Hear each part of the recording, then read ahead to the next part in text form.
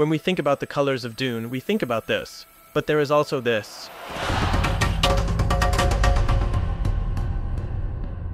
My grandmother used to say that every house is a world, and this phrase is literal in Dune. But more importantly, in this film, every world is a color, or in some cases, the absence of colors. The planet of the Harkonnen to have the same approach as Frank Herbert did with Arrakis for the Fremen. Gedi Prime is a plastic world, an artificial world cut from nature, a totalitarian environment where the ruler are fascist. And I thought that this idea to subtract color from their world will say something about their way of thinking. There's no doubt that great films are those that establish a color code, but the best ones are those that establish it only to break it later. And that's precisely what Dune does. Since that night, my father has not been the same.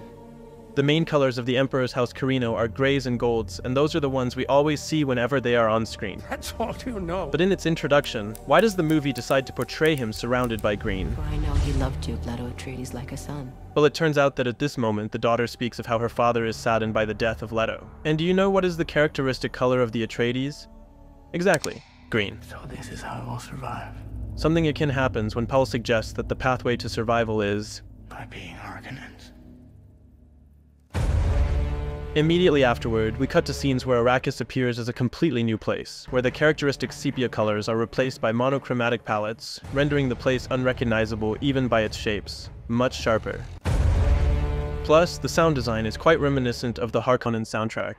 But the most important scene is when Paul walks towards the Fremen. Here, the contrast of black against the white sky makes him resemble a Harkonnen lost in the desert. Even his handling of the Fremen strongly resembles how the Harkonnens prepare their armies before a fight. The Harkonnens are associated with darkness, with a lack of color, and that's no mystery. That's why at the beginning of the scene where Paul talks with his mother about his blood, the light literally goes out. What's interesting is that if you read the book, the pennants of House Harkonnen are described as orange, but the movie never emphasizes that. You might imagine that if the black and white scenes were in color, the presence of orange would be imposing, but that would break the internal code.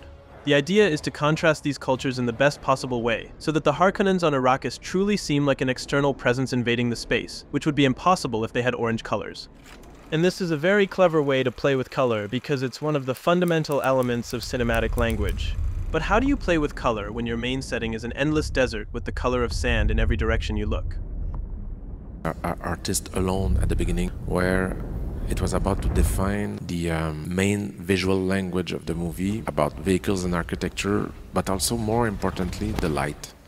What the light on Arrakis will look like, what would be the emotions coming out of this light, the qualities, the contrast. This is something you can see in how Arrakis shifts its tones to mirror the emotional tone of each scene. If the normal temperature is neutral, almost cold, when Paul is about to manipulate the Fremen, we almost switch to monochrome, and during the war or conflicts, such as at the beginning of the movie, the temperature is so warm that the heat of the image seeps through the screen. And that's because warm tones are associated with war in this film. That's why when Jessica announces it by saying this, The holy war begins. she is dressed in an almost red outfit, different from the ones we saw her wearing before, which is not a minor detail, because historically red is the color of holy war. There's a discernible pattern where colors grow colder as we are closer to Paul's past, while they warm up as we approach the future. Take, for instance, those future visions featuring the purest red we see in both movies, a symbolic harbinger of the impending warfare and bloodshed. And I particularly cite the example of when Paul discovers he is of Harkonnen blood because what I find most interesting about Dune is how throughout its two films, its protagonist undergoes a series of metamorphoses related to his identity, and more than once, these are reflected through color schemes.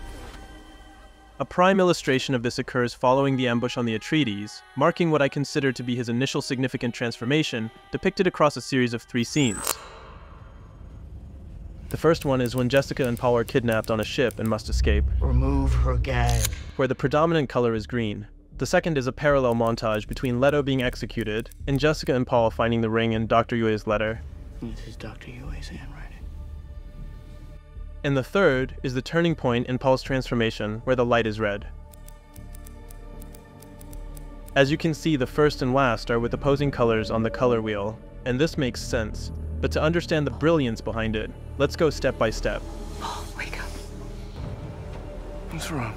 Get dressed and come with me. Throughout the movie, we witness a distant relationship between Paul and Jessica, with her constantly issuing orders, making demands, and even endangering his life. Poison needle. Instant death. She's always the one who controls the situation, and that's because what we perceive as a breakfast between mother and son is actually a training session between master and apprentice. If you want it, make me give it to you. Use the voice. Mom, I just woke up. That's why their first interaction in the movie revolves around her insisting that he ask for water using the power of his voice. Give me the water. There is a constantly dominant stance of hers towards him, even at breakfast. Almost. Shut up. Take note of Jessica's demeanor towards Paul, even in a life and death situation. This scene on the ship is the last one we see where this dynamic of mother-son prevails so prominently, where she tells him what to do, or instructs him, and even when he has just saved her life, she continues to reproach him and demand more and more. Your pitch was too forced.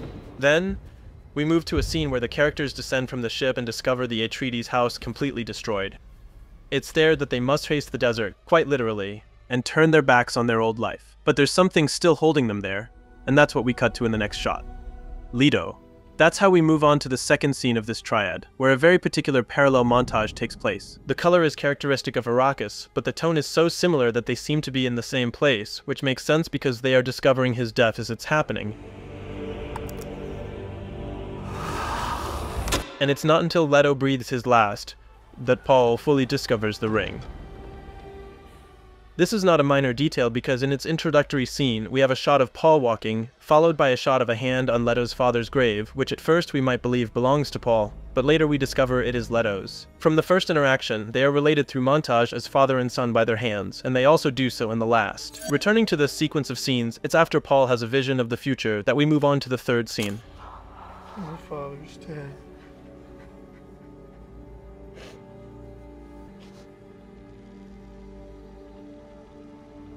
In this scene, Paul begins his transformation because Leto's death marks a turning point, and Paul accepts his position as Duke of House Atreides by putting on the ring.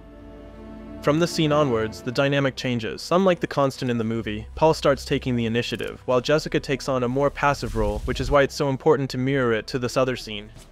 You need to drink. It's recycled water from the tank. The bond is reset starting in the same way, with water. This resource that was once mundane is now sacred, rooted in Sweat and tears. From this reset of the bond, it's Paul who leads everything, marking the beginning of his evolution. Let's get out of here.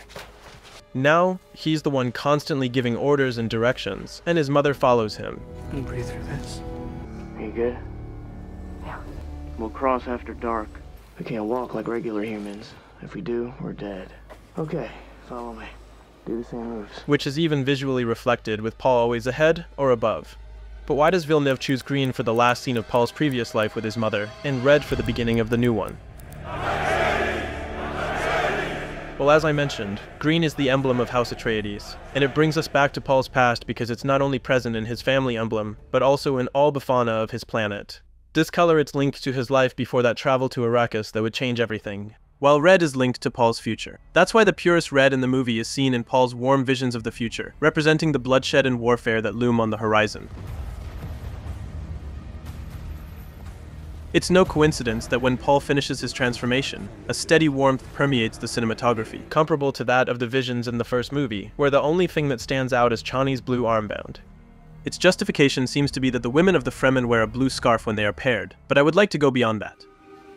Blue is a color that is absent throughout the entire movie. The only places it appears, besides Chani's kerchief, are in the water of life and in the eyes of the Fremen. And the use of color in Dune is not mathematical. But if the blue of these three elements has anything to do with each other, it's that they all relate to desire and particularly hope. That's not hope! Okay, what I mean is that the Fremen, as a people, embody a sense of anticipation and hopefulness, a quality that Frank Herbert skillfully captures through characters whose perspectives are literally shaped by expectation. It's not for nothing that they are called the Eyes of Abad, with Ibad being a word whose meaning is servant.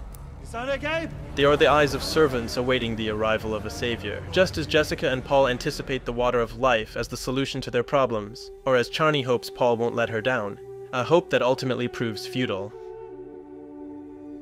That's why her ending is her alone. Lost in an infinite desert, with no colors left in her life, other than the dry sand. I just started this channel this month, so if you made it this far, it would be a great help if you subscribed, or told me what else you'd like me to talk about. Thanks for watching.